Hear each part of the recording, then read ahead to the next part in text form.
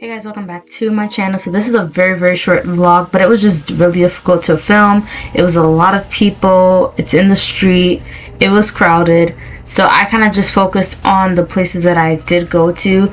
Now there was a bunch of festivals happening specifically in this area. There was a Taiwanese festival.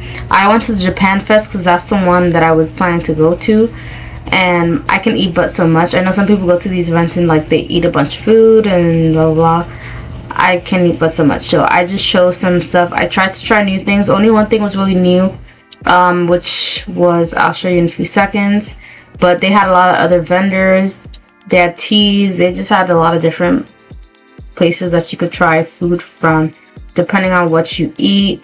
They had places that was selling squid, octopus and stuff. I don't eat that personally, so I didn't have that, but I'll show you guys the corn dogs. And then we had some mochi dumplings. That was the mochi dumplings. That was new to me. I never tried that before, I think. And then this was the singing. I think I let you guys listen to a little bit of it, but I didn't want copyright, of course, as usual. So this is the singer, and then there's a tap dancer.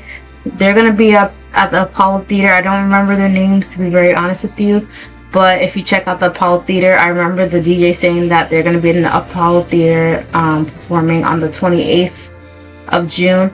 Now Japan Fest, you can actually go to it.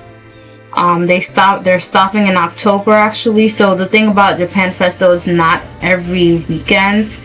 It only happens on a certain weekend, so you have to like kind of go through the list. The next one that I checked is going to be July 2nd, and the next one July 15th for the month of July. So they're only having 2 in July.